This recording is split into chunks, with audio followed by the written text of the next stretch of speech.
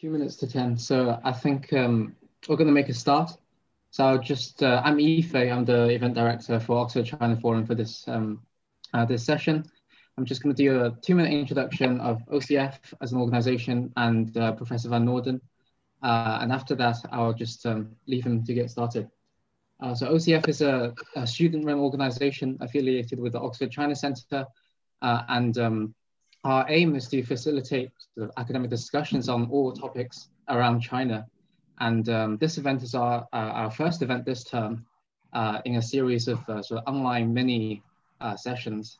And so we're really honored to have Professor Van Norden from Vassar College, USA and Wuhan University, China, to join us this evening or this afternoon or wherever you are in the world.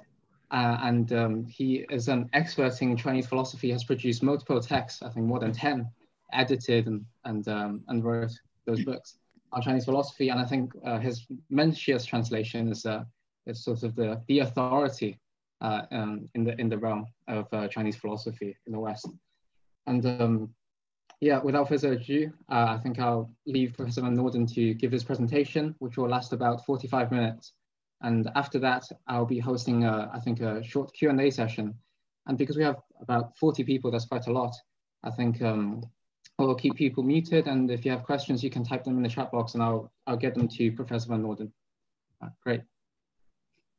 All right, well, thank you very much to everyone for coming today.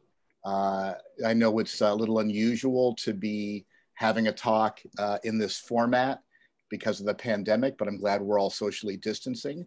My topic today is learning from Chinese philosophy. And I'm going to start with just some quick statistics that I think are kind of interesting and even shocking when you finally realize what they are. So first, let's ask ourselves, in the United States, which doctoral programs in philosophy offer an area of specialization in Chinese philosophy? It turns out just these programs do in the United States, right? So this is a list of the doctoral programs in philosophy in the United States where you can specialize in philosophy. So in other words, that is 12 of the approximately 120 doctoral programs in philosophy in the US. Now, you think about it, that's kind of shocking given how fascinating and important Chinese philosophy is.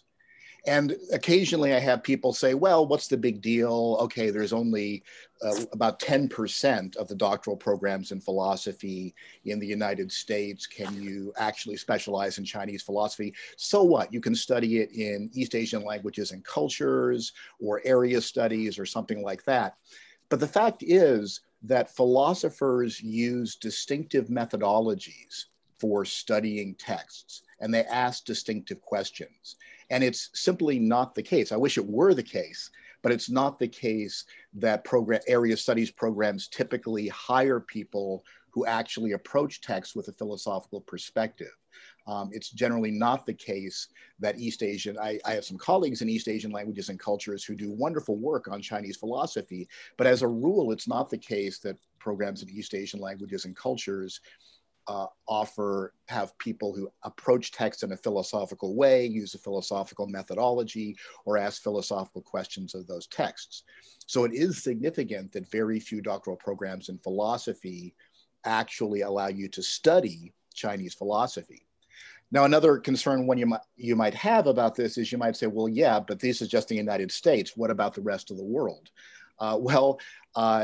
There's not many more programs in the English-speaking world in general. If you also take into account Canada and Hong Kong and Singapore, you can add a few more places to this list, but still the vast majority of philosophy departments in the English-speaking world, and not just in the English-speaking world, but in the West in general, including Europe and South America, very, very few programs, less than 10% or less, offer any expertise in Chinese philosophy, and in less than 10% can you actually have an area, write a dissertation on Chinese philosophy. Well, why is that? Why are we in this situation where it's almost impossible to study Chinese philosophy in a philosophy department. I ask people whether they've ever thought about adding Chinese philosophy to their philosophy programs, and I get some arguments about why you should not include Chinese philosophy in philosophy departments, but they're not really good arguments, and I like to just call them sophistries against teaching Chinese philosophy because they're never very good arguments. Like, what arguments do people give? Well, one sophistry against teaching Chinese philosophy as philosophy is that I've been told, oh, there is no such thing as Chinese philosophy. Really? Well, that's kind of a surprise to me, because here are two anthologies of Chinese philosophy. And this is shameless self-promotion, of course, because I co-edited each of these anthologies, but still, if somebody, I do get people who will look me in the eye and say, oh, there's no such thing as Chinese philosophy, that's why we don't teach it. Here you go. Here's two anthologies, one of classical Chinese philosophy and one of later Chinese philosophy from the Han Dynasty up through the 20th century. So clearly there is such a thing as Chinese philosophy. Another sophistry against teaching Chinese philosophy that I sometimes get is people will tell me, well, philosophy refers only to the intellectual tradition that grows out of Plato and Aristotle by definition. After all, philosophy is a Greek word, you see, philosophia. And so only people in the Anglo-European tradition can be philosophers. This is a terrible argument for a variety of reasons. One problem with this argument is that if this argument were sound, then it would follow that there is no geometry outside the tradition that grows out of Euclid. Because after all, geometry is a Greek word. But there is geometry outside the tradition that grows out of Euclid. Another reason that this second sophistry is a bad argument is that if this argument were sound, then rigorously trained philosophers would simply not recognize any philosophy, so-called philosophy, outside the Anglo-European tradition. But they, in fact, do. Let's look at each of these points in a little bit more detail. So first, this is what we parochially in the West refer to as the Pythagorean theorem. I assume everybody learned this in high school geometry, but just in case, a quick review. If you have a right triangle, a triangle that has a right angle here, the length of the hypotenuse, right, is in a relationship to the length of the other two sides. Specifically, the square of the length of the hypotenuse is equal to the sum of the squares of the lengths of the other two sides. We call that the Pythagorean theorem, traditionally attributed to Pythagoras, and there's, of course, a formal proof of it in Euclid's Elements. But there is another proof of it independently in the ancient Chinese mathematical work, the Zhuangzi. And contemporary mathematicians have examined the proof in the Zhuangzi, and they not only say that it is perfectly sound, but in fact, the ancient Chinese proof of this theorem is, in the opinion of professional mathematicians, more elegant than the proof in Euclid's Elements. So why is that so important? What it shows is that what makes something a particular field, whether it's geometry or philosophy, is not some historical accident of what word we happen to use in our language and the etymology of that particular word in our language. It's the methodology and the topics that people pursue in doing that. So there's not only geometry in the West, even though geometry is from a Greek root. And so likewise, there's not only philosophy in the West just because philosophy happens to be a term that goes back to ancient Greece. Secondly, if this argument were correct, if it were true that there really isn't any philosophy in China, then it should follow that rigorously trained philosophers, when they look at what people are doing intellectually in places like China, they should not recognize it as philosophy. But in fact, when Europeans first encountered Chinese philosophers, they immediately recognized it as philosophical. The first translation into a European language of the Analects, the sayings of Confucius and his immediate disciples, was a translation into Latin done by Jesuits. And of course, Jesuits have extensive philosophical training as part of their training to become Jesuits. And they translated the Analects, the sayings of Confucius, into Latin under the title Confucius Sinarum Philosophus, which means Confucius, the Chinese philosopher. And then once philosophers in Europe began to read this Latin translation of the Analects, they immediately recognized it as philosophical. In fact, Leibniz was fascinated by Chinese philosophy. And he actually said, certainly the Chinese surpass us, though it is almost shameful to confess this, in practical philosophy. That is, in the precepts of ethics and politics adapted to the present life and the use of mortals. In fact, there was a little bit of sinophilia among intellectuals in the European Enlightenment. Christian Wolff isn't as commonly studied today as he has been in the past, but he was a major figure in the German Enlightenment. And he gave a public talk, and the English translation of the title of the talk is Discourse on the Practical Philosophy of the Chinese. And this talk really got him in trouble because in this talk, Christian Wolff argued that philosophers like Confucius show us that it's possible to have an ethical system that does not depend on the existence of God and does not assume the existence of God as a premise. Oh, by the way, quick reminder, if you just joined us, make sure that your microphone is turned off. So please make sure your microphone is turned off if you just joined us. Thank you. And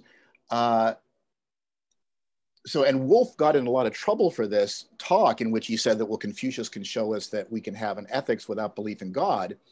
And he was forced to leave his position. He was fired from his position and had to leave the country overnight on pain of death if he had stayed. But as we say in contemporary academia, he had a good bounce. He had a good bounce because he ended up at another institution. And then just a few years later, he gave a second talk whose title could be translated On the Philosopher King and the Ruling Philosopher, in which Wolff praised Chinese rulers for consulting and listening to the wisdom of philosophers like Confucius and his later follower, Mengzi. And we're going to say a little bit about Mengzi in just a few minutes. Finally, Francois Quesnay wrote a work, Chinese Despotism. And Quesnay was one of the founders of laissez-faire economics. I'm not a fan of laissez-faire economics myself, but historically it's been important. And Quesnay admitted that he was inspired by the Confucian and Taoist notion of wu-wei, non-action, in developing the notion of laissez-faire economics. And he actually took inspiration from Sage King Shun, who supposedly ruled through non-action. And he said that this should be a model for how European rulers should rule.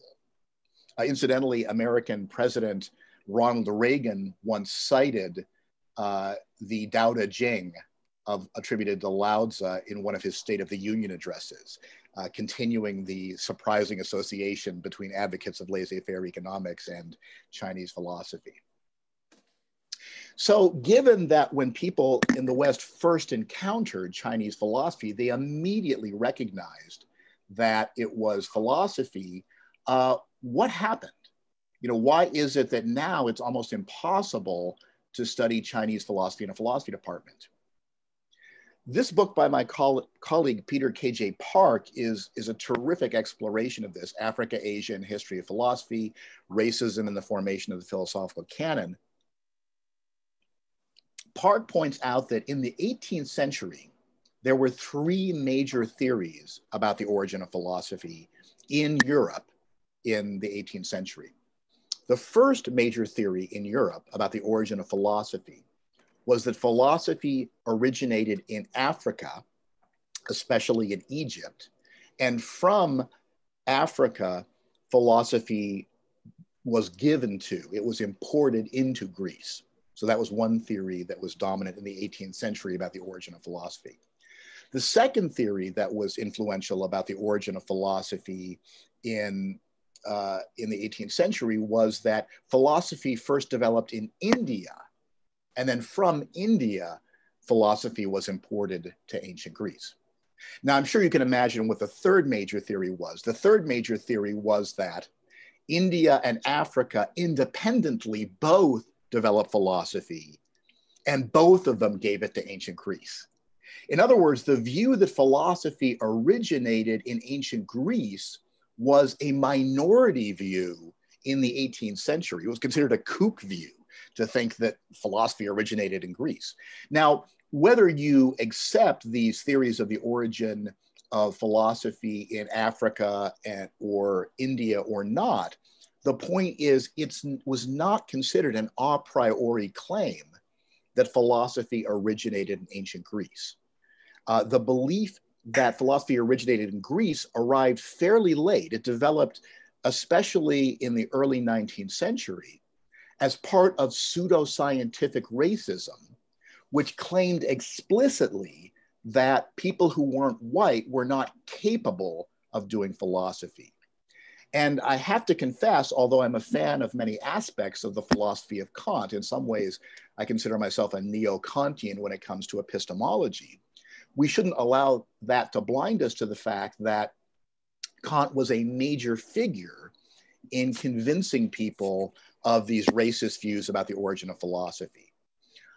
In his lectures on anthropology, Kant says, "The race of the whites contains all talents and motives in itself." And if you want to learn more about Kant's views on race, a great article is this one I cite here by Mark Larimore, Sublime Waste, Kant on the Destiny of the Races, in the Canadian Journal of Philosophy. So Kant says, "The race of the whites contains all talents and motives in itself. The Hindus have a strong degree of calm and all look like philosophers. That notwithstanding, they are much inclined to anger and love. They thus are educable in the highest degree, but only to the arts and not to the sciences. They will never achieve abstract concepts. The race of Negroes," and I apologize, this is also offensive, I know it is, but we have to face this stuff. I don't mean to make light of it. "The race of Negroes is full of affect and passion, very lively, chatty, and vain. It can be educated, but only to the education of servants, i.e. they can be trained. The indigenous American people are uneducable, for they lack affect and passion. They are not amorous, and so are not fertile. They speak hardly at all, care for nothing, and are lazy."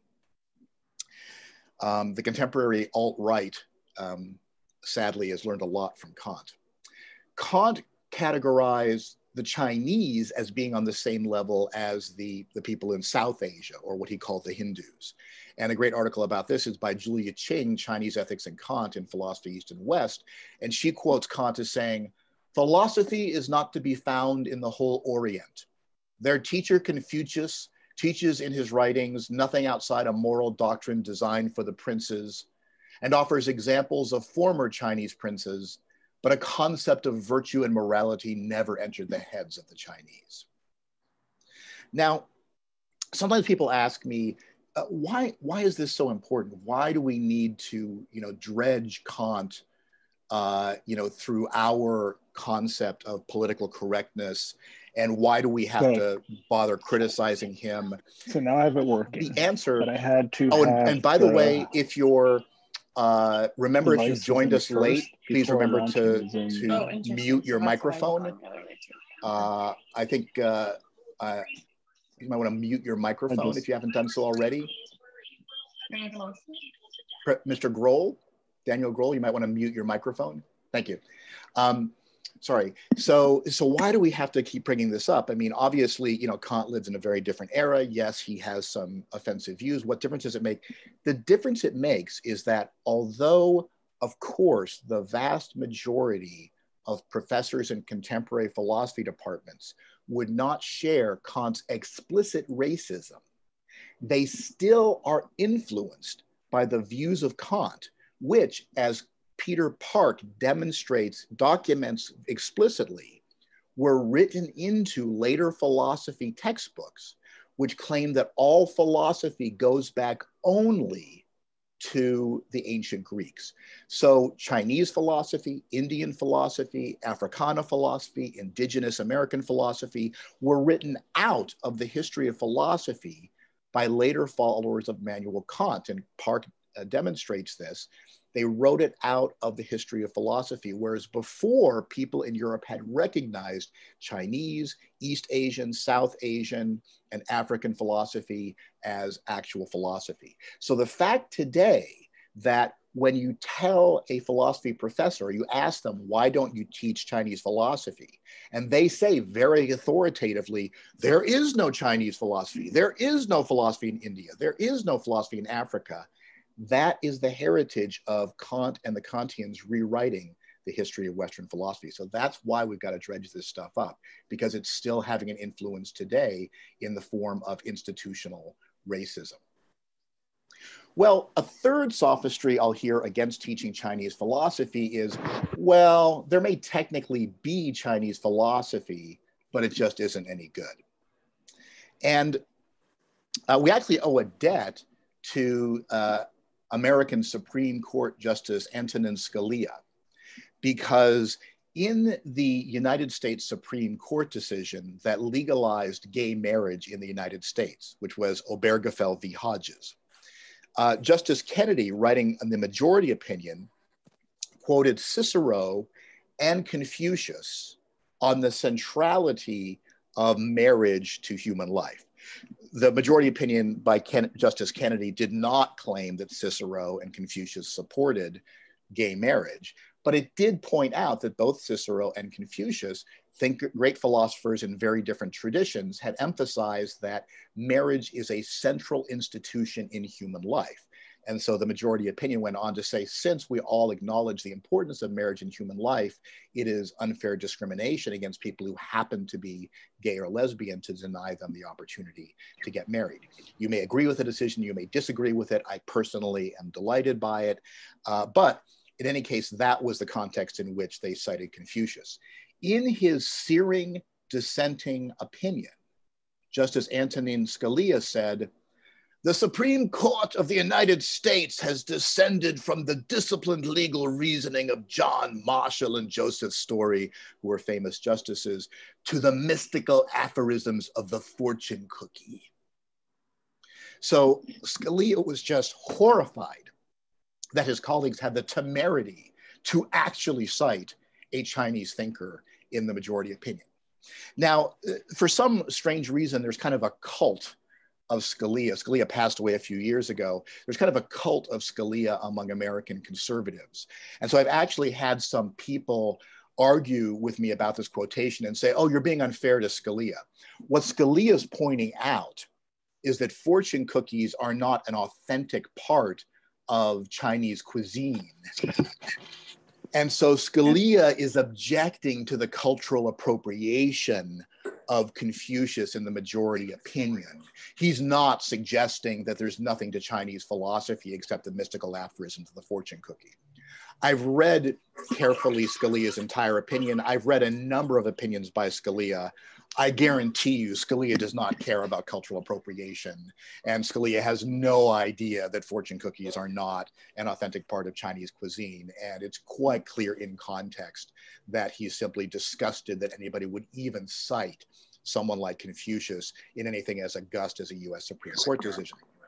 Now, we actually kind of owe a debt here to Scalia because he said that, and I'm told I'm able to mute everybody, but I don't know how to do it, I'm afraid. So yeah, if your microphone happens to be on, please remember to mute it.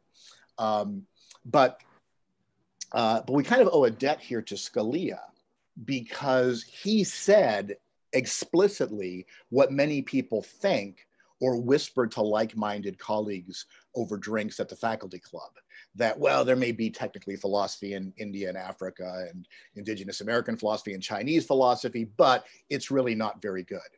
Well, let's take a look and see.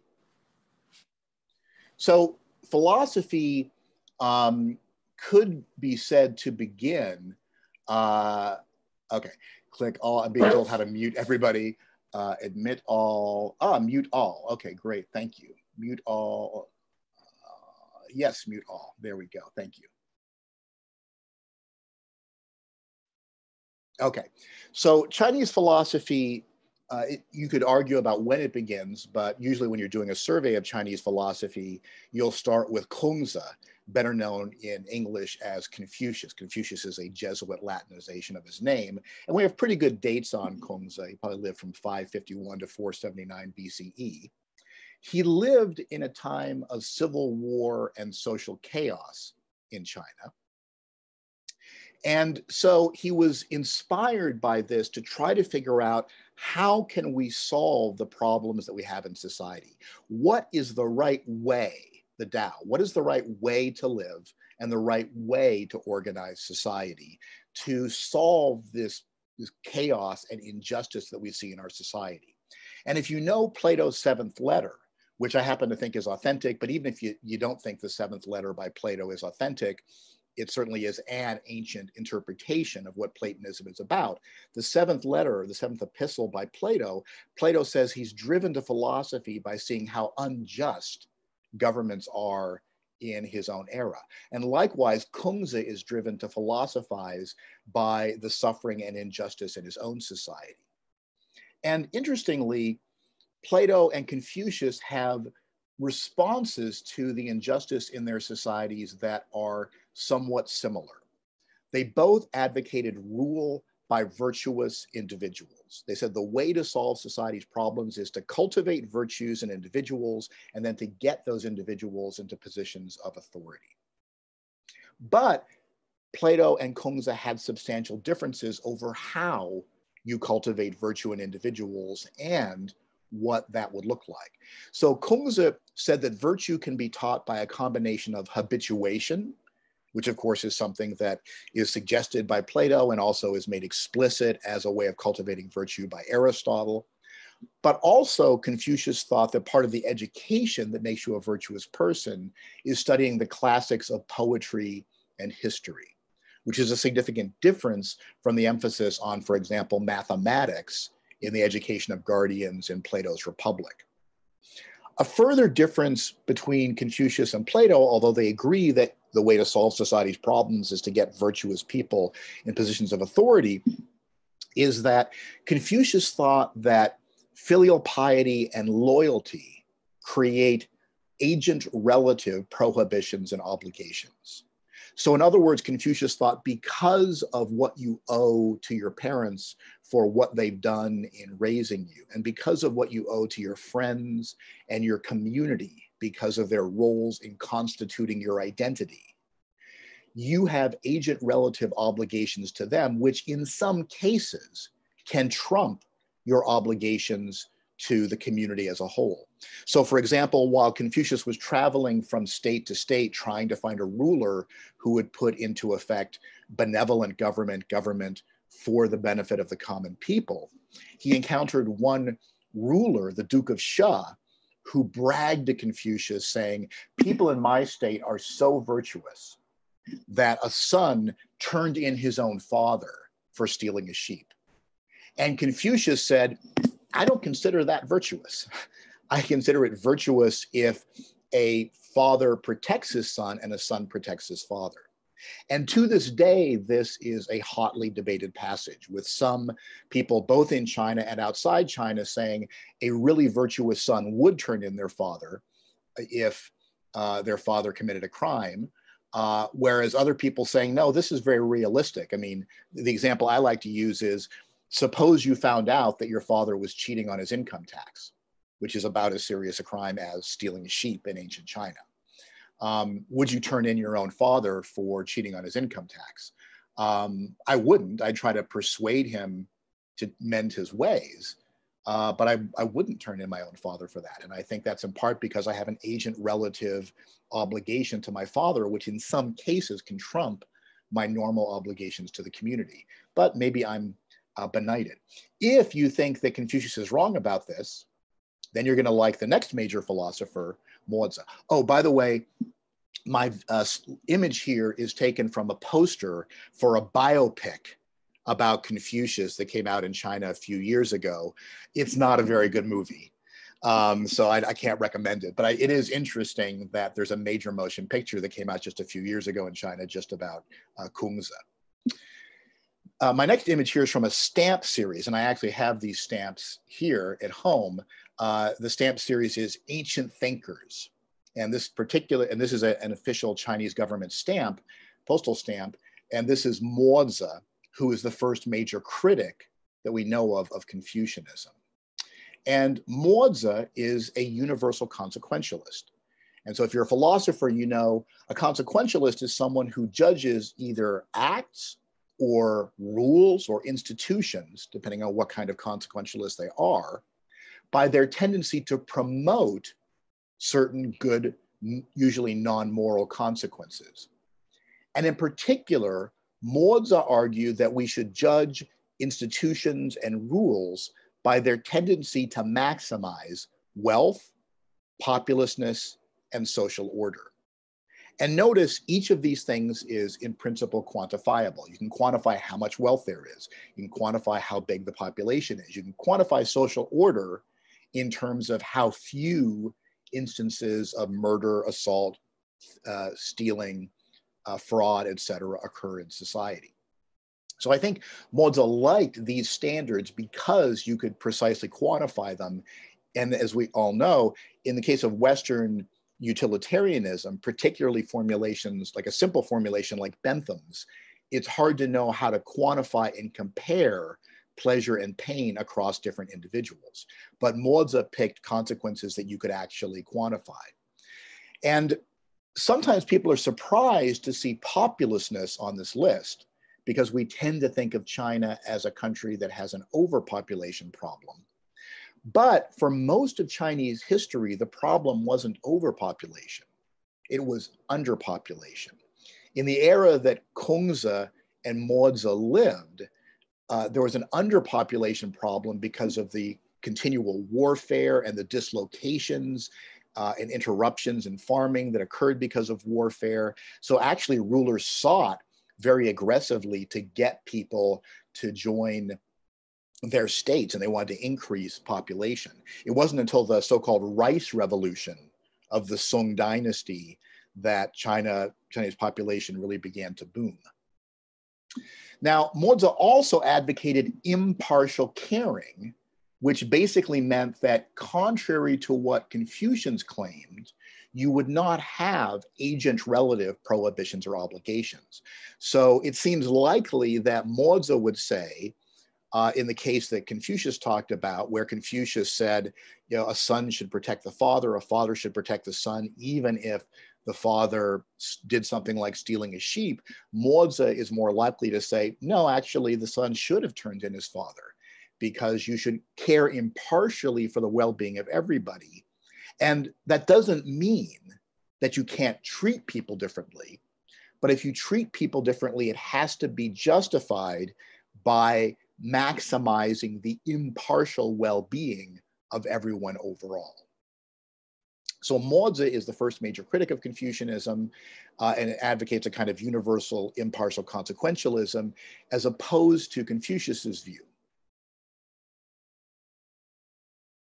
Now the Moists don't just assert these things, they actually give some interesting arguments. And one of the most famous Moist arguments is the caretaker argument.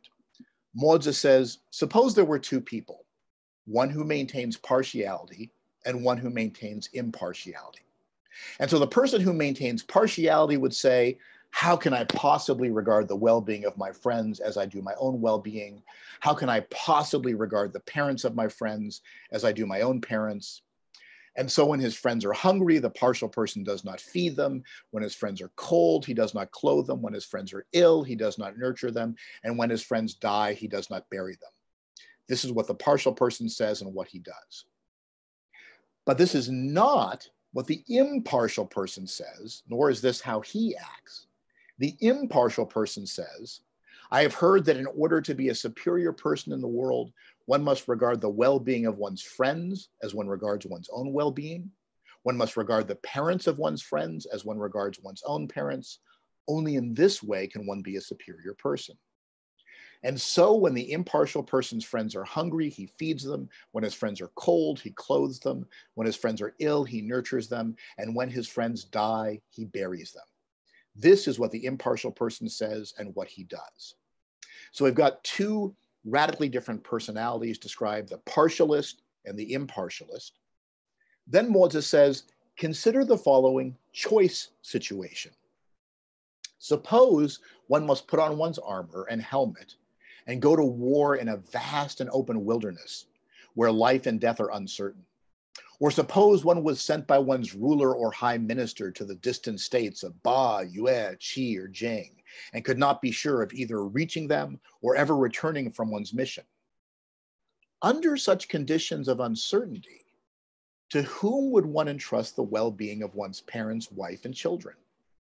Would one prefer that they be in the care of an impartial person? Or would one prefer that they be in the care of a partial person? I believe that under such circumstances, there are no fools in all the world. Even though one may not advocate impartiality, one would certainly want to entrust one's family to the person who is impartial. But this is to condemn impartiality in word, but prefer it in deed, with the result that one's actions do not accord with what one says. And so I don't see what reason any person in the world who has heard about impartiality can give for condemning it. So Mozi invents this situation, which is almost game theoretic in its precision, where you're confronted with a choice. And he says, even though you might advocate partiality in words, the actions you would take in this choice situation show that you really favor impartiality. And that means that we Moists are correct in favoring impartiality over Confucian partiality. Now, I'm still a Confucian at heart, so I think there's a mistake in Mozi's argument. And we might, if you want, we can talk about in the discussion section what it is. My students usually enjoy talking about this a lot, but we can't say this isn't philosophy.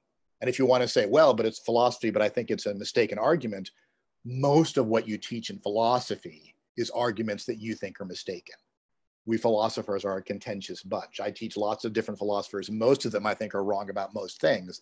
That doesn't mean they're not philosophers. It doesn't mean it's not valuable to think about what they said and why you agree or disagree with it. So Mozi, just one sample of the many arguments you can find in the Moist writings.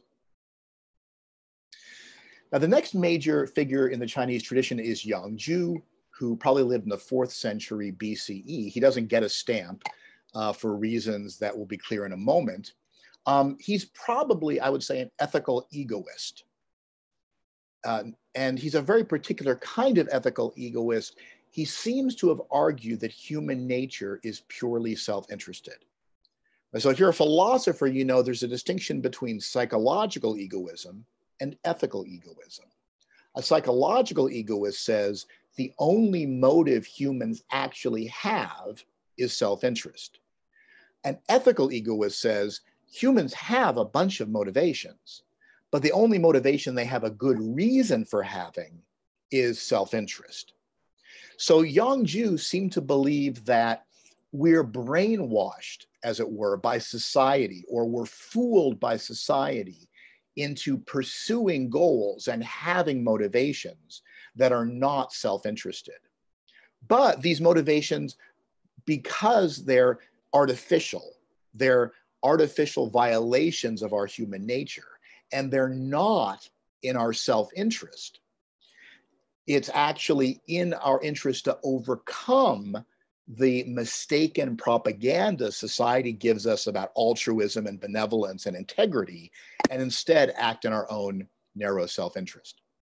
Now, there's also an alternative interpretation of Zhuangzi, where it appears that he might also argue that human nature includes self-interested, but also familial affection. So it's natural to care about yourself, but also natural to care about your spouse and your children, but not natural to care about the well-being of society as a whole. It's a little hard to know what Zhuangzi thought because he didn't leave behind any writings that we can definitely attribute to him. And in a way that makes sense. The guy's an egoist. So, if you talk to young Jew, he'd probably say, well, I'm happy to chat with you just to pass the time of day, but why should I write anything down? What's in it for me if I write down something to help you? Because after all, I'm an egoist. So I'm not going to spend a lot of time writing things down and teaching people for your benefit. How would that benefit me? But we do have some writings that may have been inspired by Yang Zhu. And one of those is sometimes called the robber-juror dialogue.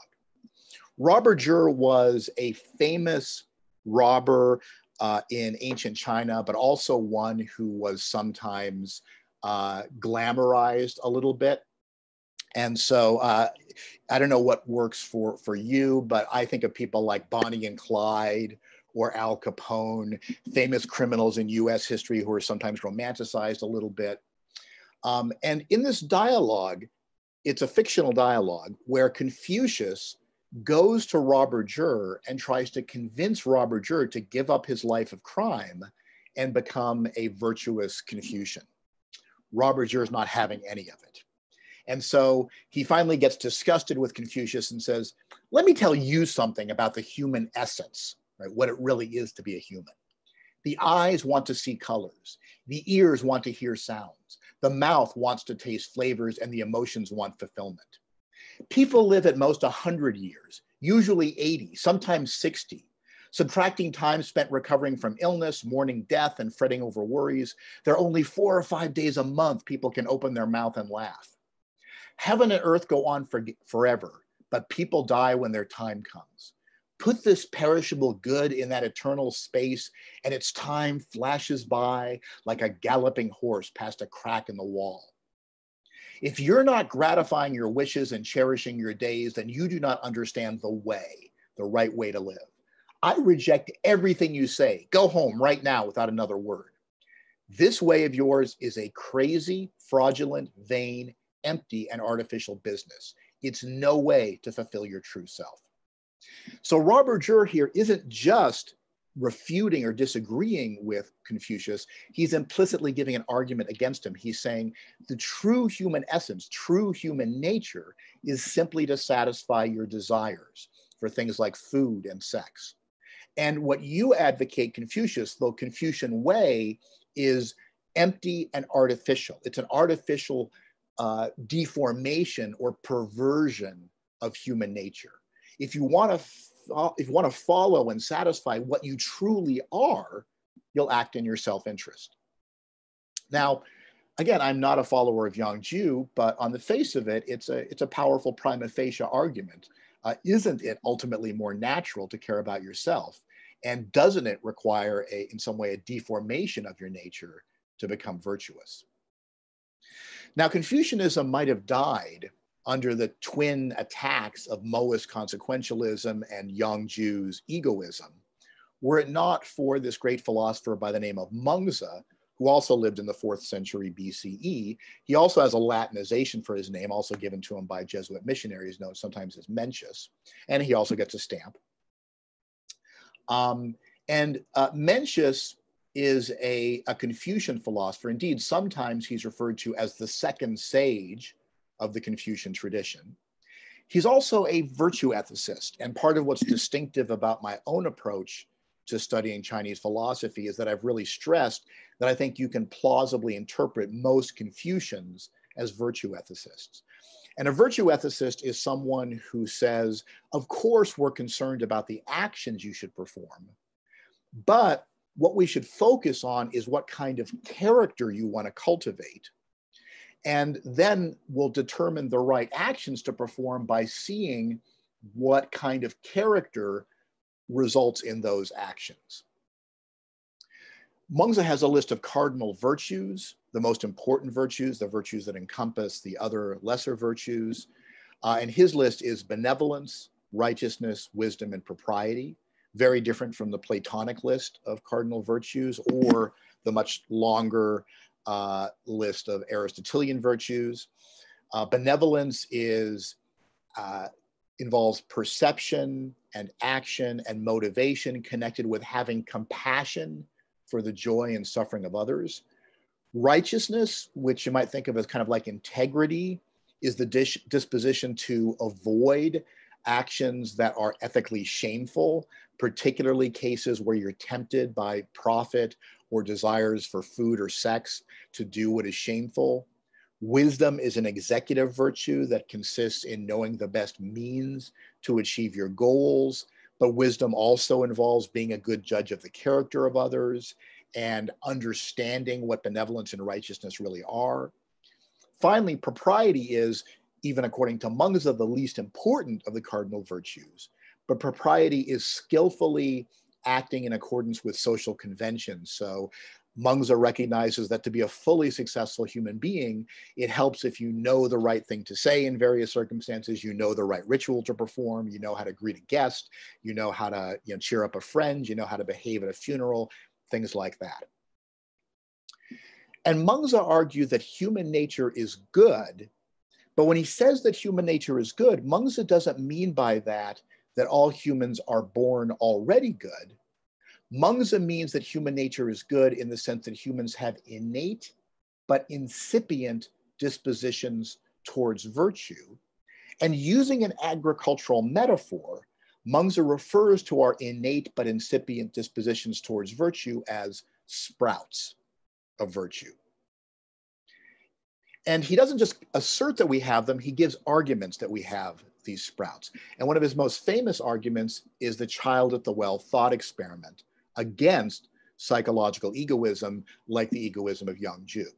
So Mengzi says, suppose any normal human all of a sudden saw a child about to fall into a well.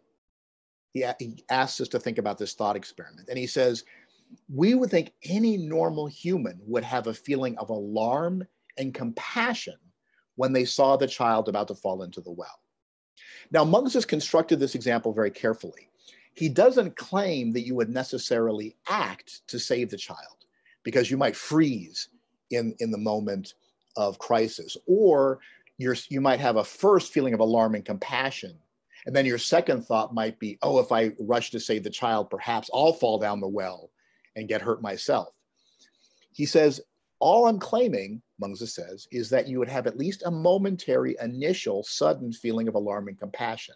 And that reaction shows that the egoism of Zhuangzi is mistaken, that we at least have, as built into our nature, these sprouts or incipient tendencies towards compassion for the suffering of others.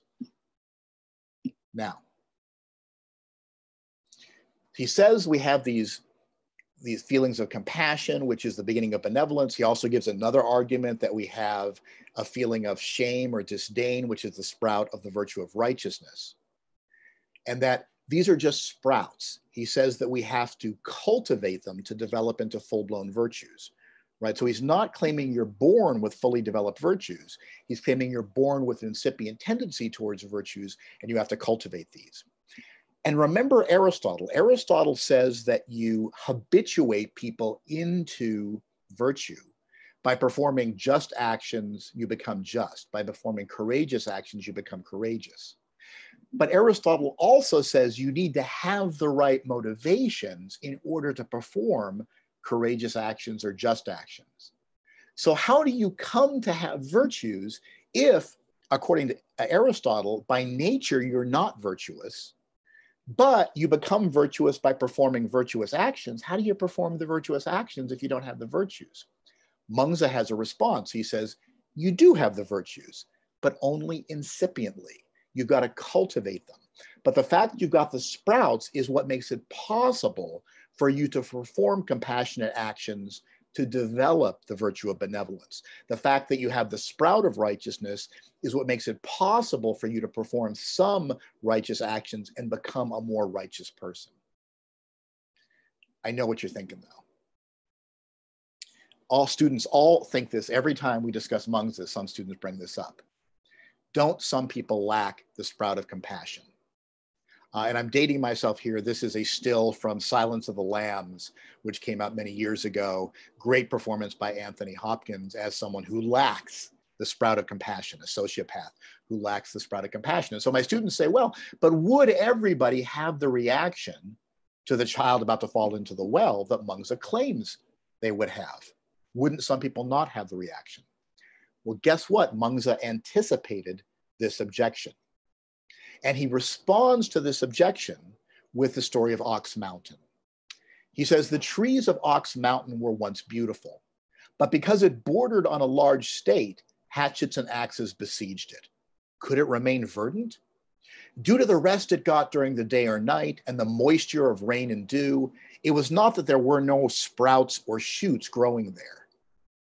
But oxen and sheep then came and grazed on them. Hence, it was as if it were barren. People seeing it barren believed that there had never been any timber there. Could this be the nature of the mountain? Well, this is an image of a mountain that's been deforested. And so this gives you a sense of the kind of thing Mengzi is talking about. And this kind of deforestation, environmental degradation occurred in Mengzi's era as well. And then Mengzi goes on to say, when we consider what is present in people, could they truly lack the feelings of benevolence and righteousness? That by which they discard their good heart is just like the hatchets and axes in relation to the trees. With them besieging it day by day, can it remain beautiful? With the rest it gets during the day or night and the restorative effects of the morning air, their likes and dislikes are sometimes close to those of others. But then what they do during the day, again, fetters and destroys it. Others see that such a person is an animal and think that there was never any capacity there. Is this what a human truly is? Hence, if it merely gets nourishment, there's nothing that will not grow. If it merely loses its nourishment, there is nothing that will not vanish. So Mengzi's Ox Mountain metaphor compares a sociopath, a human who has no feelings of compassion, possibly no feelings of righteousness, to a mountain that had been verdant, but was deforested due to environmental factors. And the suggestion is that likewise, yes, there are a handful of people who don't have compassion for others. There are a handful of people who don't have shame. But Mengzi's hypothesis is what produces people like that is bad environmental factors and bad choices that people make, which eventually destroy their sprouts of virtue. But he suggests that's not what is natural for a human. And indeed, we regard people like this as ultimately inhuman. So he responds to this objection with his metaphor of Ox Mountain. So again, we've got a thought experiment arguing for the existence of the sprouts, and we have a metaphor designed to respond to a potential objection to it. Well, if you're not buying Mengzi, there's still other philosophers that you might be interested in. And one philosopher that I find my students almost always love is Zhuangzi, who lived also in the 4th century BCE. And Zhuangzi is classified as a Taoist philosopher. Taoism doesn't exist as an organized movement in the era that Zhuangzi lives. But he's later retrospectively classified as a Taoist. He writes in various genres, including dialogues, poetry, and just regular brief expository essays. And when you read his writings as a whole, they're just called the Zhuangzi. The writings of Mengzi are just called the Mengzi. The writings of Mozi are called the Mozi. The writings of Confucius, confusingly, are called the Analects. But when you read the Zhuangzi, you find that he presents arguments for skepticism, that we don't know what the truth is, relativism, the claim that truth depends upon either your individual or your cultural perspective, and pluralism, the claim that there are a variety of different ways for fully realizing your individual nature, and the suggestion that people's natures might differ from person to person. Now, if you're a philosopher, you might notice it's not obvious that these positions are consistent, right? If I don't know the truth, skepticism, then I don't know that the truth is relative to my individual or cultural perspective. If I think, yeah, I know that there are a plurality of ways of realizing my nature, that's neither skepticism nor relativism. So there's a couple of possibilities here. One possibility is that Zhuangzi was just too dumb to realize that his skepticism and his relativism and his pluralism were inconsistent. I think when you read Zhuangzi, it's clear he's plenty smart, so he could see that these are different views. And what it ultimately suggests is that Zhuangzi's arguments might be therapeutic rather than systematic. And I'm borrowing the therapeutic versus systematic distinction from Richard Rorty's work, Philosophy in the Mirror of Nature. That whatever you think about the other classifications, the other philosophers that Rorty identifies as allegedly being therapeutic, like Heidegger and Wittgenstein, that Zhuangzi is a therapeutic philosopher, and in Rorty's sense, meaning Zhuangzi isn't giving you a systematic theory of the world. Rather, he's undermining various systematic accounts as a way of freeing up your mind. But at the end of the day, he doesn't want you to buy into any of the different systematic accounts that he's undermining. And I find it fascinating the way people respond to Zhuangzi. I know so many people who read Zhuangzi and they read his relativistic arguments, which we're going to look at in a minute. And they'll just say, yes, I understand it. The one truth, the one absolute undeniable truth is ethical relativism. It's the one truth that will set us free. And the irony is in other parts of the Zhuangzi undermines relativism. And it seems clear to me, the last thing Zhuangzi wants you to do is to become attached to a particular ism. And certainly, if you're overly attached to relativism, Zhuangzi will give you skeptical arguments to talk you out of relativism, or he'll give you pluralistic arguments to talk you out of skepticism, because he wants to undermine every view you've got. And so in this respect, there's a way of reading, as I say, Nietzsche or Wittgenstein, later Wittgenstein, where this is what they're doing too. Now, interestingly, and Zhuangzi is the last philosopher we're going to be looking at, so I know I'm a little bit over, but we're coming up on the end here. So Zhuangzi is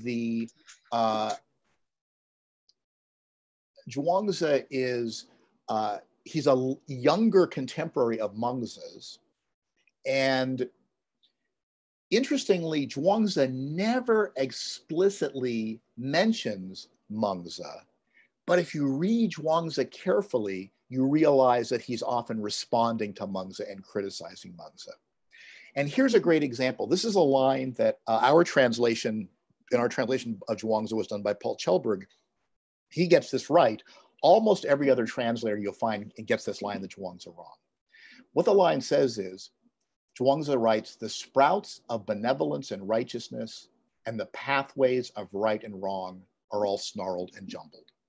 And most translators don't know what to do with the first phrase here, which is, run each, the sprouts of benevolence and righteousness, because it is a weird phrase in Chinese. It's not clear what to do with it. And so most translators of the Zhuangzi don't know what to do with it. And part of the reason people are puzzled is usually philosophers either like Mengzi, the great Confucian philosopher, or they like Zhuangzi, the great Taoist philosopher. And so people usually spend a lot of time reading just Mengzi or just Zhuangzi. Then you got a handful of people like me who enjoy reading both Mengzi and Zhuangzi.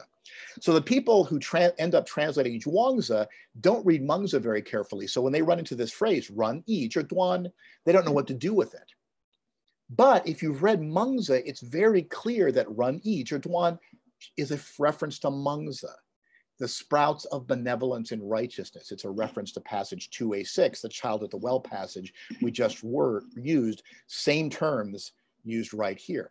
So what is Zhuangzi saying about Mengzi's view? He's saying, it's fine to talk about sprouts of benevolence and righteousness, but how are you going to identify the sprout you're looking for and distinguish it from a weed?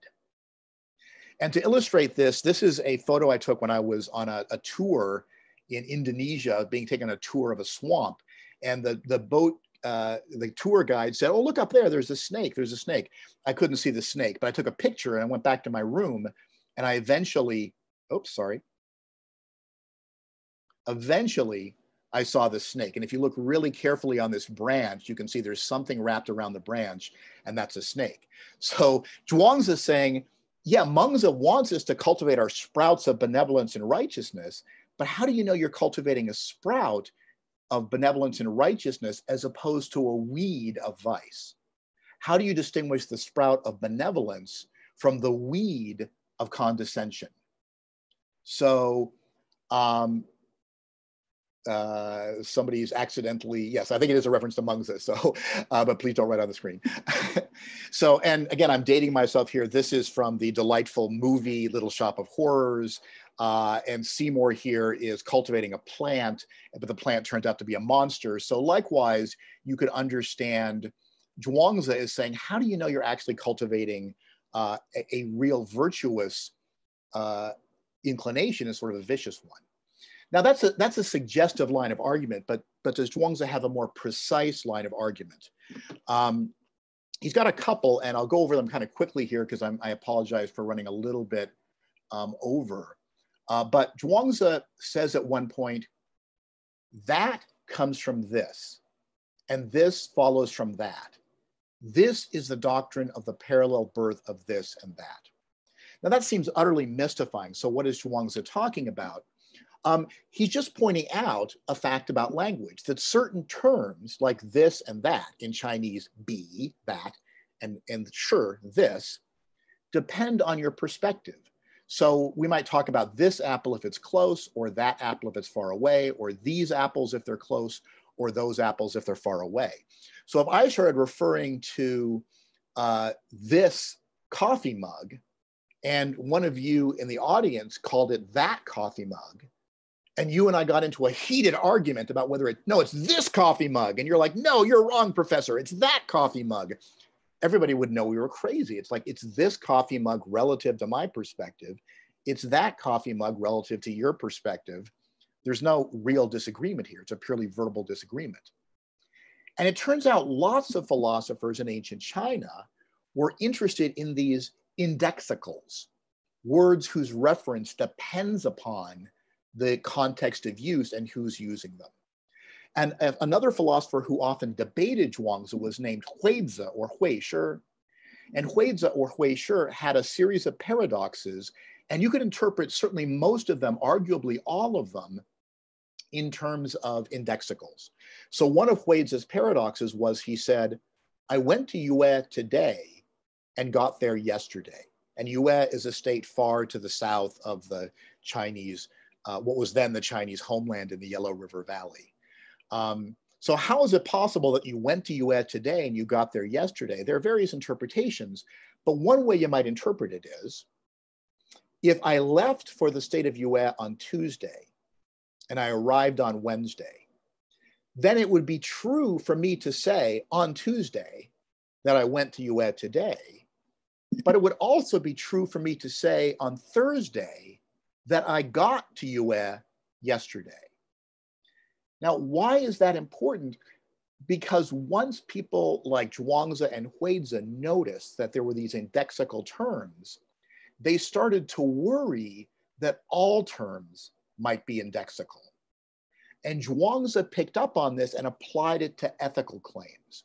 Zhuangzi said, if a made-up heart counts as a teacher, then who doesn't have a teacher?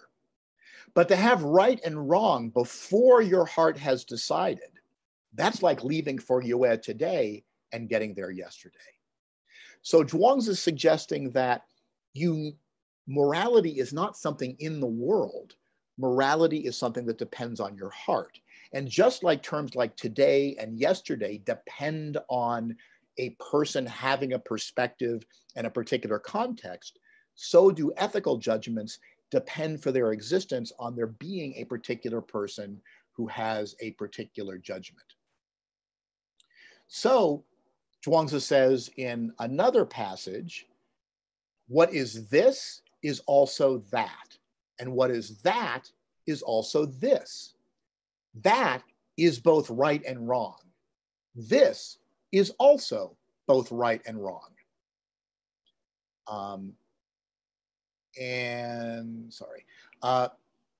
So what does he mean by this?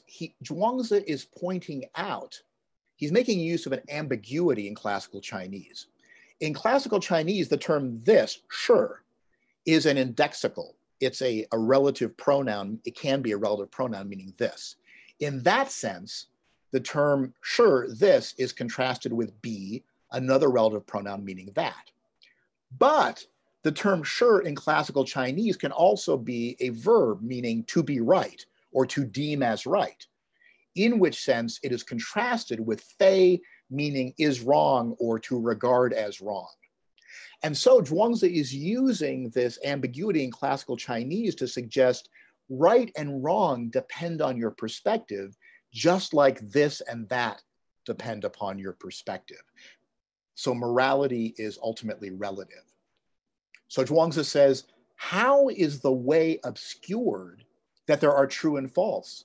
How are words obscured that there are right and wrong? Where can you go that the way does not exist? How can words exist and not be okay?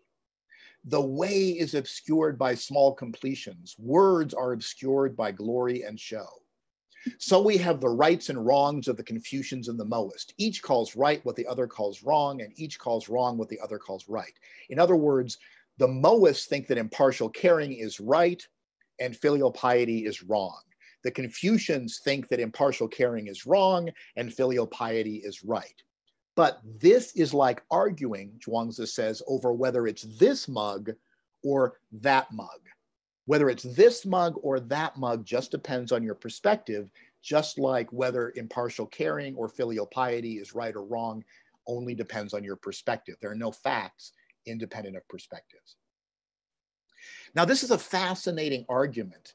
And it's so fascinating that, as I say, some people read Zhuangzi and then they become super dogmatic relativists. And they're like, yes, the one true teaching that we must bow down before is the all-holy teaching of relativism. Relativism will solve all our problems in life. There'll be a utopia if we all just believe in the all-holy truth of relativism. But the irony is that Zhuangzi undermines relativism in other passages. And I'm going to end on one final argument from Zhuangzi. Again, I apologize for going over a little bit here, and this is Zhuangzi's regress argument. Zhuangzi says, look, once you and I have started arguing, if you win and I lose, then are you really right? And am I really wrong? If I win and you lose, then am I really right? And are you really wrong? Now, Zhuangzi does not define what's meant by winning and losing here. But I think that's actually a strength of the argument, because Zhuangzi is going to say, define winning and losing whichever way you want. Maybe by winning an argument, you think what we mean is convincing the judge in the argument or convincing the audience in the argument. Or maybe you think that winning an argument is correctly applying a set of rational standards, but rational standards don't apply themselves. We need someone to judge whether or not the rational standards have successfully been applied, and philosophers notoriously disagree about that. So all we really know in an argument is that someone wins and someone loses by some standards. Does the fact that you win the argument, say you convince the audience, does that mean you're right? We can't think that, because we all know of cases in which someone wins an argument where we think they're wrong, right? So in the United States, there's still heated debate about whether evolutionary theory is true or something like creationism or intelligent design is true. And there'll be public debates on this topic. And sometimes, in some cases, the advocates of intelligent design or creationism win the argument in the sense that they convince the audience that they have best applied the rational standards. Now, as somebody who believes in evolutionary theory, I don't think, oh, that means that they're right.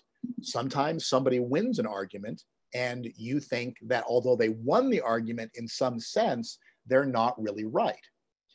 People win arguments when they shouldn't win them. But then Zhuangzi says, but then all we really know in any argument is who won. We don't know who's right.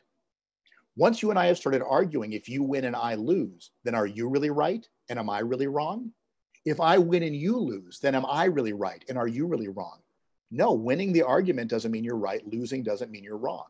Is one of us right and the other one wrong? Or are both of us right, or both of us wrong?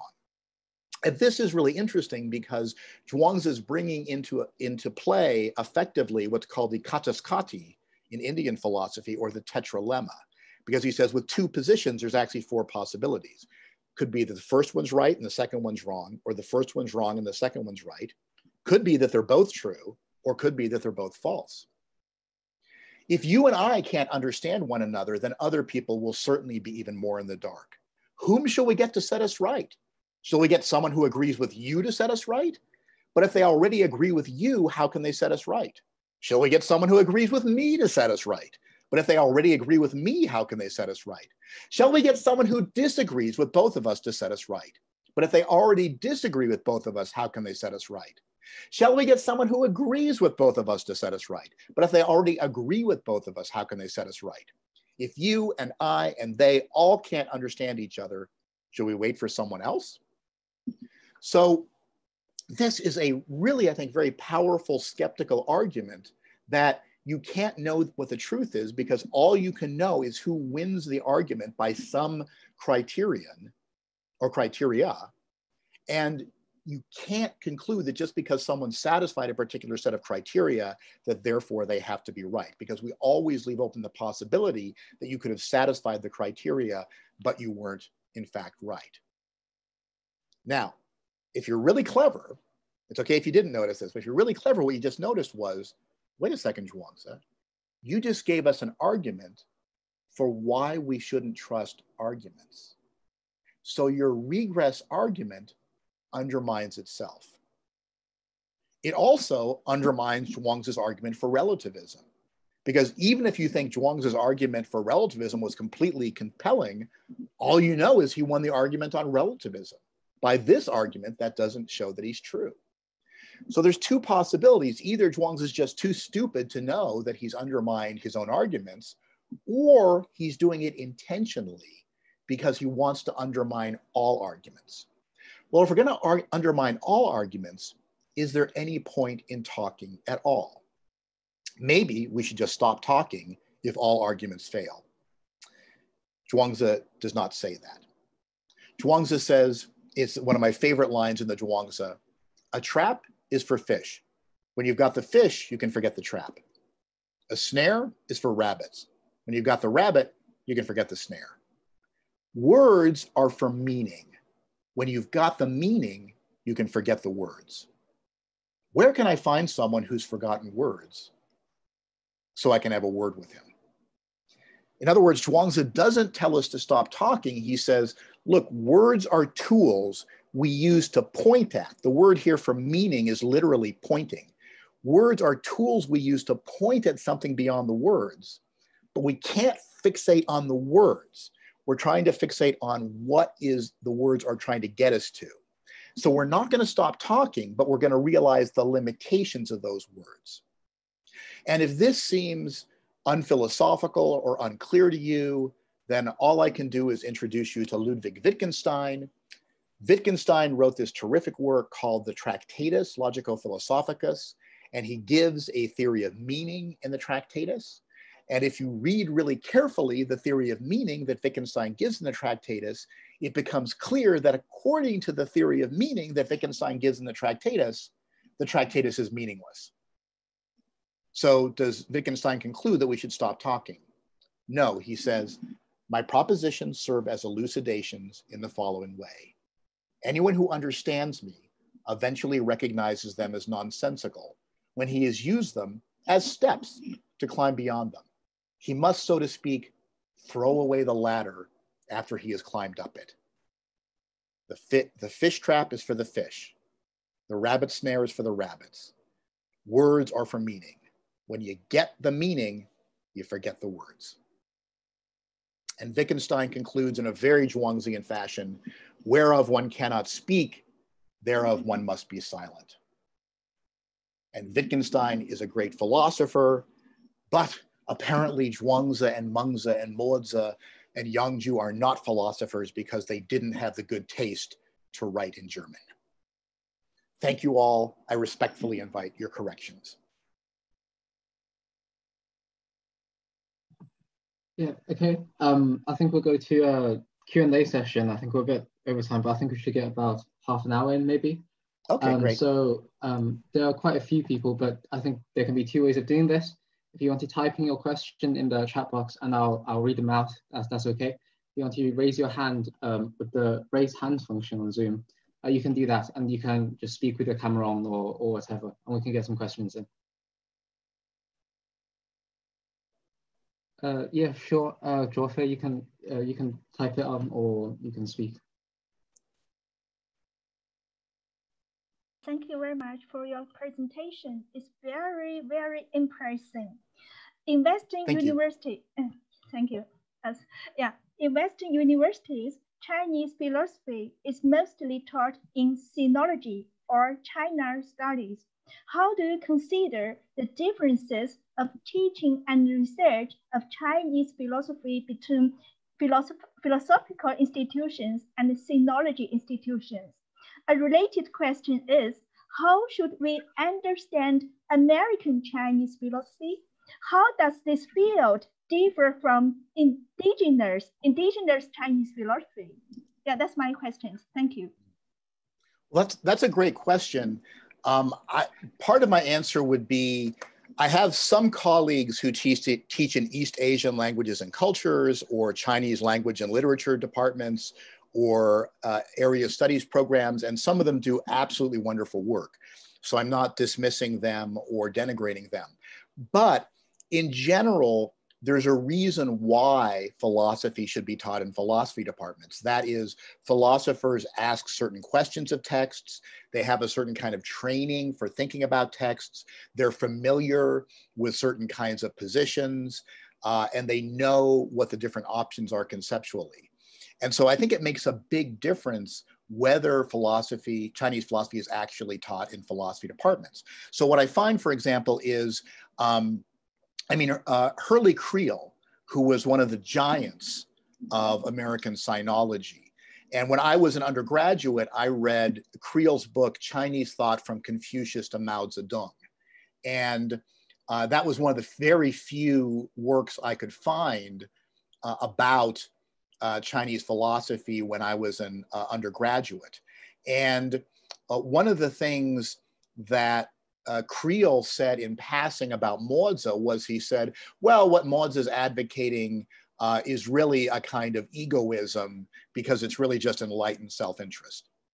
Now, that anybody would look at Mozi and would think he was an egoist or he was just advocating enlightened self-interest is just crazy if you're a philosopher.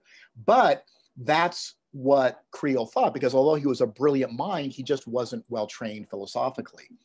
And so what I find is that although I do have some colleagues, as I say, who are in other departments who do really great work, very sophisticated work on Chinese philosophy, we need people who know how to analyze arguments. We need people who know the difference between different philosophical positions and can intelligently categorize what Chinese philosophers are doing in the light of categories that are already available. And so that's why I think it's important to study Chinese philosophy in philosophy departments. I've occasionally heard people say, well, wouldn't it be great if we had philosophers in other departments too? Why are you so opposed to people hiring a philosopher who does Chinese philosophy in an area studies department? I'm not, but that's not what happens. What happens is they hire someone who's a philologist or a social historian, and they don't really understand philosophy usually. What I would ask my philosophy colleagues is, why do we need to teach Kant in the philosophy department? Why can't they just teach Kant in German studies? Why do we need anybody to teach Plato or Aristotle in a philosophy department? Why can't they just teach Plato and Aristotle in Greek and Roman studies? Why do we need anybody who teaches Rawls, teach Rawls in American studies? But the reason is because Rawls and Plato and Aristotle and Kant and Confucius and Mengzi and Mozi and Zhuangzi are philosophers, and philosophers study these texts in distinctive ways and ask distinctive questions, and they deserve that kind of study. In terms of your second question about the differences between study in, say, the United States or other parts of the English-speaking world and the study of Chinese thought in China, it varies a lot from scholar to scholar. I mean, I have some scholars I regularly teach at Wuhan University in China, and I have very productive conversations with a lot of scholars there. I have other scholars I don't have as productive conversations with, but the same thing is true in the United States. I have some philosophical colleagues I don't have, productive conversations with. So I don't think there's a fundamental difference between the way Chinese philosophy is taught in China and the way it's taught in the United States. I think it more depends on what's distinctive of the individual who's teaching the philosophy. That's a great question. Thank you. Thank you very much. Yeah, sure. I have a question typed in from Axel Schneider, which says, I sympathize with your line of argument as it goes against the condescending, at times even denigrating Chinese philosophy. But are you doing something similar when you insist on integrating things Chinese into our disciplinary department, thereby running the risk of forcing things Chinese into modern Western academic conceptual frameworks? Yeah, that's certainly something that we should be on guard against, and we should worry about. But I think I'm more worried about people who have a very notion, and I'm not saying you do this, but there are people who have a very narrow notion of what philosophy is, right? So there was a fad in Anglo-American philosophy in the 20th century for thinking that all of philosophy was the philosophy of language. And so for a while, there was a fad where people were studying Chinese philosophy, and the only thing they were interested in about Chinese philosophy was the philosophy of language. And they tried to shoehorn everything in Chinese philosophy into the philosophy of language. And that really did do violence to the text, because as we saw, there are thinkers like Zhuangzi and Huizi who are genuinely interested in the philosophy of language, and the later Moists have a lot to say about the philosophy of language. But not everybody in Chinese thought is concerned with the philosophy of language.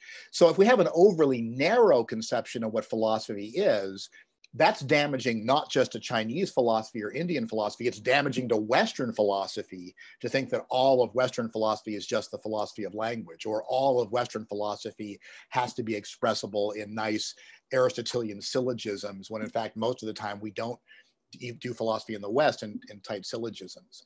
So when I look at someone like Mozi or Zhuangzi, and in particular, the kind of arguments I looked at, I don't know how not to interpret these as philosophy.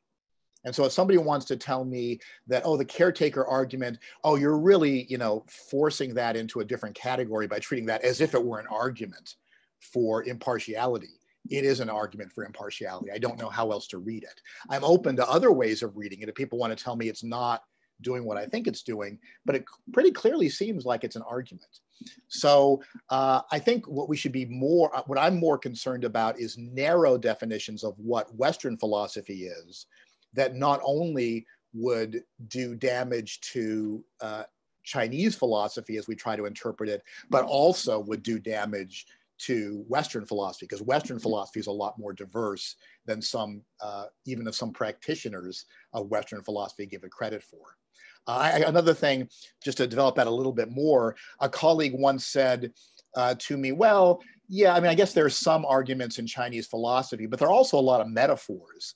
Like the notion of sprouts is a metaphor, Ox Mountain's a metaphor. And so that seems to me very different from Western philosophy. And I responded by saying, if you had a student who wanted to write a dissertation on the allegory of the cave or the metaphor of the divided line in Plato's Republic, would you say, oh, that's not philosophy? Plato's not philosophy. He has all these metaphors about the cave and the divided line and the sun. There's metaphors, plenty of metaphors in Western philosophy as well. And interestingly, we forget how many metaphors there are in Western philosophy because we're so used to them. Aristotle's term for matter is hule. Hule is literally wood. And so Aristotle has to use this metaphor to create a technical language for philosophy. Or when we translate Aristotle's logic, we use variables like x.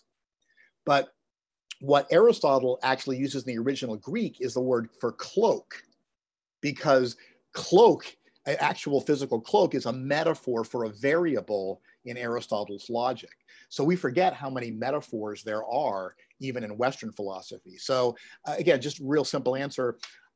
It would be bad if we took a narrow conception of philosophy and tried to shoehorn Chinese philosophy into that. but a narrow conception of Western philosophy also would not do justice to the great diversity that you find in Western philosophy as well. Another great question, thank you. Okay, next up we have Gerard. Hello, I have a question regarding the Tao.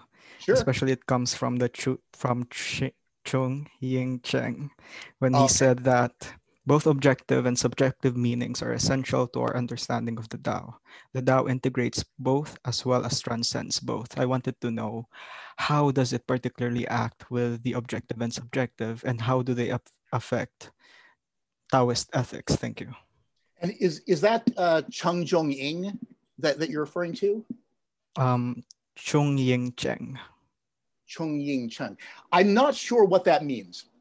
So I have to just confess, I mean, does the Tao integrate subjective and objective? Maybe, I guess. I'm not sure what that means, so I don't know what to say about it. The term Tao originally literally means a path. And so a Tao is the original sense is a path. Very quickly, by a metaphorical extension that occurs in Indo-European languages as well, a way or a path in the sense of a literal road comes to refer to a way of doing something. And then from there, Tao comes to refer to the right way to live or the right way to organize society. So in most of the philosophical thinkers that we're talking about, what they mean by Tao, by way, is simply the right way to live or the right way to organize society. I guess, I mean, I'm not sure, again, what this philosophy you're quoting means by this. You might mean that the Tao is the right way to live or the right way to organize society. So it's the way in that sense. But you might also say it's subjective. I don't know if that's the word I'd use, but you might say it's subjective in the sense that it's the way I have to learn to follow. And it's the way that I have to make my way in life. Now later, and we actually see this happen in chapter 25 of the Tao Te Ching attributed to Lao Tzu, the classic of the way and virtue. The term Tao, meaning the right way to live or the right way to organize society, is adopted to refer to a cosmogonic principle, a principle or a thing that gives birth to the universe, that creates the universe. And you see this explicitly in chapter 25 of the Tao Te Ching. And I believe I was the first person to point this out, that in chapter 25 of the Tao Te Ching, it actually says there is a thing that existed before heaven and earth that is the mother that gives birth to heaven and earth. And this thing, I don't know what its name is, but I'm going to give it the style, the polite nickname, the Zi, Tao. And so the term Tao is borrowed to refer to this principle or thing which gives birth to the universe as we know it. And that's a further extension of the term. So that's how I would understand the term Tao or way. It's originally literally, and it can still have this meaning in modern Chinese. You can say Tao Lu, a way or a path or a road. By a metaphorical extension, it becomes a way of doing something. Then it comes to refer to the way to live or the way to organize society. And from there, it comes to have a metaphysical use, specifically in chapter 25 of the Tao Te Ching, where it's adopted to refer to the principle that gives birth, that exists before language and before the physical universe, that gives birth to it, and so is responsible for the way to live and the way to organize society. So that's how I'd understand it. Thank you very much. Thank you. Yeah, I think Gerald was referring to Professor Chen Zhongying at Hawaii. That's who I thought. That's who I thought it was a reference to. Yeah. So, and next, I think we have Sunny Hu, if she's still here. Hi, Dr. Van Norden. Hi there. This is Sunny from University of British Columbia in Canada. Oh, I woke up so early for your presentation, so thank you. Thank you for doing that. Thank you for doing that. Okay, so firstly, I am a physics student in science, but I spent all my electives in Chinese philosophy, and I really like your textbook. Oh, thank you. Good, thanks. Yeah, so here is my question. Since I am a student in science, I'm a little bit curious about what do you think for some potential applications for Chinese philosophy to other subjects or our current world? That's a great question. And by the way, so have you taken any courses with Professor Slingerland? I knew who he is, but my professor is Dr. Clayton Ashton. Oh, that's great. He's great too. Yes, yeah, so. he's fantastic. And I am also a teaching assistant for him in the Chinese history class. Yeah. Oh, that's great. That's great. Right. So, I mean, here's what I would say. There was I'll just refer to, there was a movement a few decades ago to find similarities between concepts in Chinese cosmology or metaphysics and contemporary physics. I think my recollection is that in the long run, most people thought that the appropriations of concepts like yin and yang to things like particle physics were a little fanciful, but there was a literature on that. So, and maybe that's something that we should resurrect, but I'm just reporting that there was for a while, a movement to say, oh, we could actually apply yin and yang and five phases theory and the notion of qi. I mean, the notion of qi, qi, in Chinese thought, in a way, some people have suggested that's something like mass energy, in the sense that, you know, qi is spontaneously active and spontaneously generating in the way that it appears mass energy is in contemporary physics. So in some ways, qi is more like the mass energy of contemporary physics than it's like the matter of Newtonian physics, which is more passive and fixed. So you might make those comparisons, but to make it like a general observation, one of the things that is characteristic of pre-modern thought around the world, most traditional pre-modern thinkers think that we live in a teleological universe, in the sense that ethical values infuse the physical and biological world. So in book 6a of the Mengzi arguing with Gaozi, and Gaozi trying to argue that human nature is morally neutral, says, well, look, it's like water.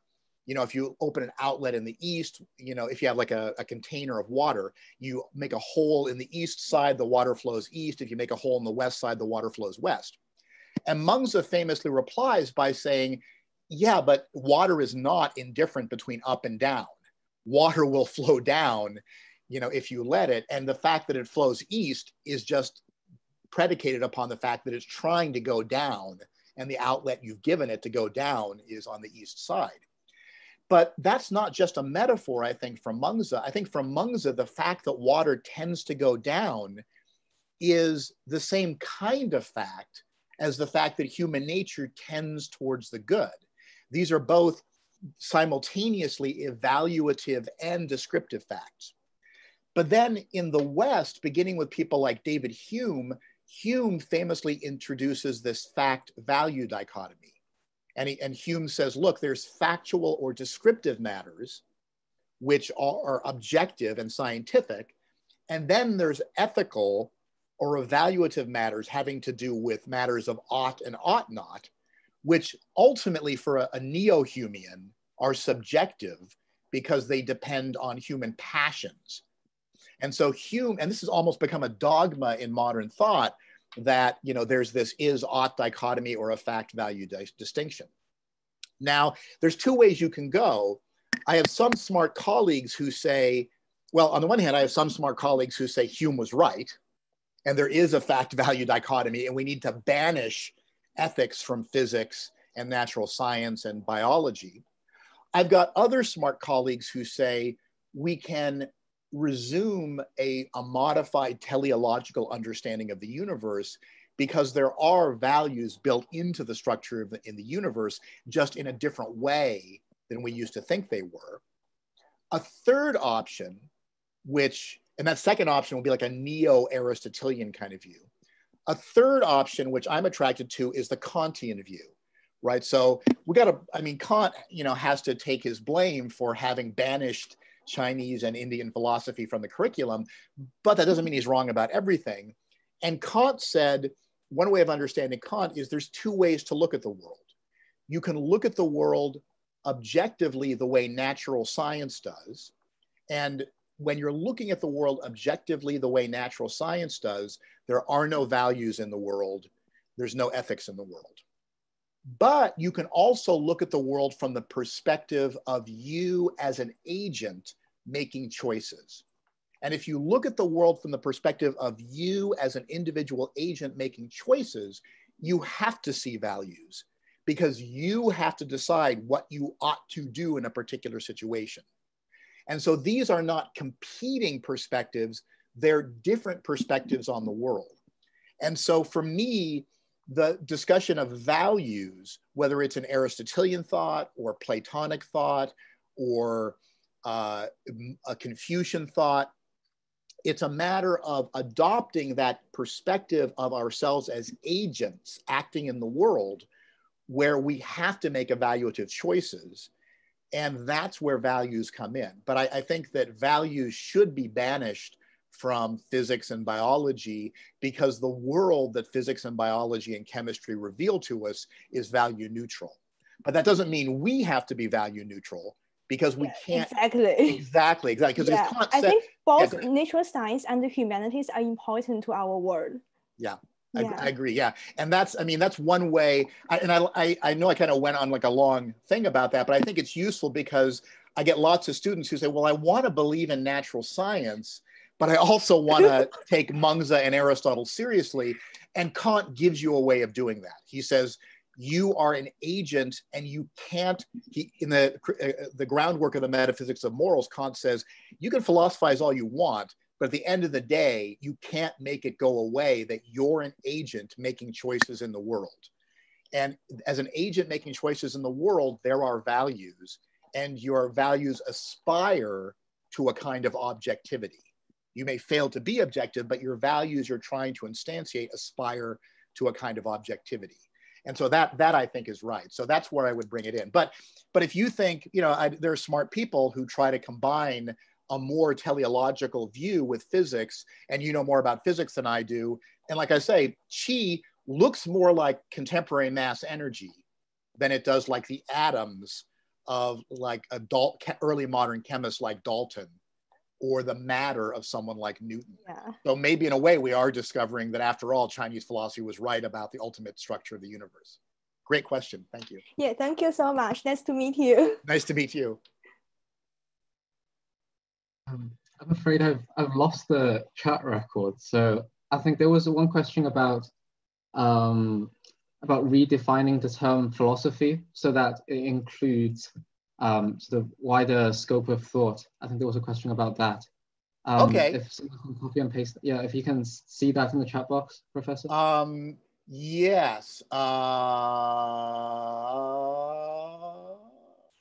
Well, yeah, I'll just answer the question as you formulated, because that was a nice formulation, right? So, okay, sure. Do we have to expand, or should we expand the notion of philosophy? There's a great book that came out a few years ago by an author named Smith. And I hope I'm going to botch the title, but it was something like The Philosopher, a Study in 6 Types. And it was this great book discussing the different conceptions of what a philosopher is and what philosophy is over different cultures and different periods in history. And the basic point it made, or at least what I walked away with from the book, was there's no definition of philosophy that will apply to all and only what we in the West, just limiting it to the Anglo-European tradition, have called philosophy. Because it used to be that philosophers did what we now call physics. The philosophers used to do what we now call biology, what we now call chemistry. That's why if you get a doctorate in physics, it's a PhD, a doctor of philosophy. If you get a doctorate in biology, it's a PhD, a doctor in philosophy. But those are now separate fields. So there's no definition of philosophy that will pick out only and all the people who historically have been called philosophers, because philosophy has been different things in different eras, even if we just look at the Anglo-European tradition. So what I suggest in my recent book, Taking Back Philosophy, is that we should think about how we can think about what philosophy, and I'll give a shameless plug here. Here's my book, Taking Back Philosophy. And I talk in that work about what philosophy is. And I say, but we can define what philosophy is for us now. What is philosophy for us now? Philosophy is dialogue over issues that are important, but methodologically unsolved. So if a topic is important to us, but we don't agree on the right method for resolving that problem, that's a philosophical problem, right? So problems in physics, if it's a problem in physics, physicists disagree sometimes, of course, but overall, physicists at a particular point in time agree about the method for resolving disputes in physics. Biologists agree about the methods for resolving disputes in biology. But what makes a topic philosophical is it's a topic we care about, but we don't agree about the method for resolving that issue. And if you look at it in that way, then issues in ethics, issues in metaphysics, what's the most fundamental kinds of things that exist, and how are those things related to another? What is the nature of the self? What is the nature of political organization and the community? What are the obligations of the individual to the community? What are our sources of knowledge? Do we gain all knowledge through our senses, or do there have to be other sources of knowledge besides our senses? These are questions that are important to us, but we don't agree about the methodology for resolving them. Now, if you define philosophy in that way, guess what? There is philosophy in China. There is philosophy throughout East Asia. There's philosophy in India and in South Asia. There's philosophy in Africa. There's philosophy in the indigenous American people, because in each of these traditions, we find people presenting arguments, clarifying positions, coming up with new answers to these important but methodologically unsolved problems that confront us. And all you need to do is look, and you can find people giving arguments, analyzing positions, giving answers to these same questions in South Asia, in East Asia, as well as places like Africa and the indigenous Americas. So I think on any reasonable definition of what philosophy is, you find people are doing philosophy in East Asia and in South Asia, for sure. Those are the areas I know the best. My impression is I also find philosophy in the Africana tradition and also in the indigenous American tradition, but I know those less well. But I'll guarantee you there's philosophy in South Asia and East Asia. Okay, I think we're running a bit short on time. I think I'll pull young Drew here and be a bit selfish. I think I'll get one more question in by myself. Okay. Before the thing ends. It's just a lot of the talk was centered around sort of history of Chinese philosophy and how sort of what they actually talked about. But I think in sort of modern Anglo-American philosophy, a lot of the time, even though we disagree with philosophers in what they say, we might use sort of their framework or their concept in sort of analyzing modern problems or problems we're discussing in modern philosophy. Like we might talk about the Humean theory of motivation or sort of the Kantian approach to practical reasoning and whatnot. So what do you think is the sort of the most promising or most credible sort of example of an application or sort of reframing and adaptation of traditional Chinese thought in analyzing a sort of relevant and hotly debated topic in modern philosophy? Well, I think there are several, just to give a few quick examples. As I noted, I think Mengzi gives a solution to the problem we find in Aristotle of how it is possible to become a better person. Because Aristotle says that human nature is neither good nor evil, but he says we become good by doing good actions. We become courageous by performing courageous actions and just by performing just actions.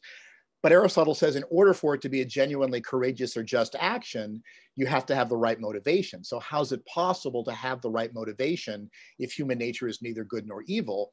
And Mengzi's answer is, well, you've got these incipient dispositions towards compassion and a sense of ethically informed shame. And so you can start to act on these things and you can gradually cultivate these. So I think that there's a very rich literature in the Chinese tradition, particularly the Confucian tradition, about ethical cultivation and the role of classic texts, ritual practice, meditation, and action under the guidance of others in ethical cultivation. So I think the ethical cultivation literature is very rich, and anyone who's interested in virtue ethics or ethics in general should be interested in that. I think the Mengzian list of cardinal virtues is benevolence, righteousness, wisdom, and propriety is a lot more intuitive and powerful than Plato's list of cardinal virtues, justice, wisdom, moderation, and courage.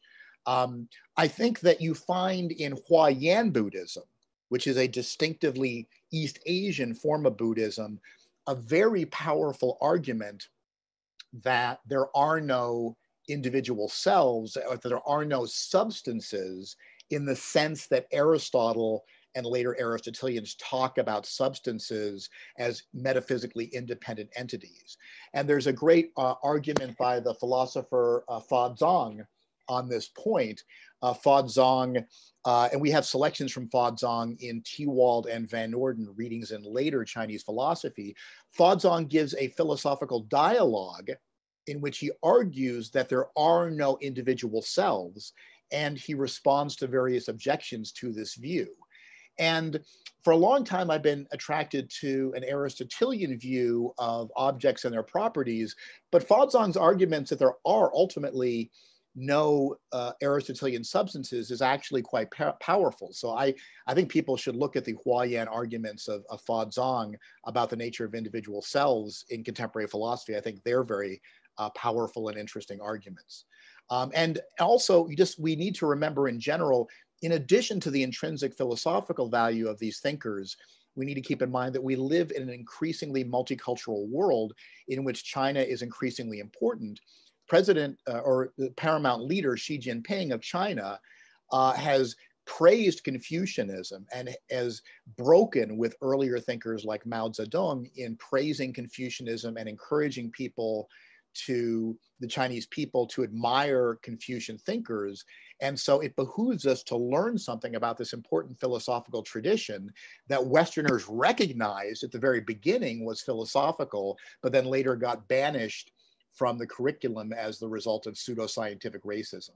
So I think there's a lot of reasons, both intrinsic philosophical reasons and also just general cultural reasons for studying Chinese thought. Okay, thank you. Well, I think we'll have to come to a close. But just before we end, I'd like to thank Professor Van Norden for, I think, the excellent talk and answers to questions. I think they're very clear. Just one last advertisement. If you enjoyed the talk today, there's another session on the 29th of October, and that one's about economics and is on the new debt trap situation in China, the US, and apparently on a topic called the new yellow peril. And that's given by two professors from Hong Kong, Professor Sortman and Professor Yang Hairong. So if anyone's interested in that, just keep posted with our Facebook events page. And yeah, I'd like to thank Professor Van Norden once again. Thank you all for coming. I really appreciate your coming to hear my talk, and thank you very much for your excellent questions. Okay, that's great. And if anyone wants to review what was said in this talk, we'll have this edited and posted on our YouTube channel or Bilibili if you're in China. And so you can just look over it if you want to. Okay, thanks everyone.